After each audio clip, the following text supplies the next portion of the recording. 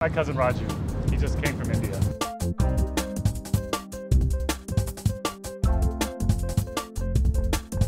Who you calling old? You old, your mama old, your whole family old. Men out here go out with countless number of women. But when they want to get married, they go back to India to get married. I mean, don't you get offended by that? No, not at all. I don't like being called Indian.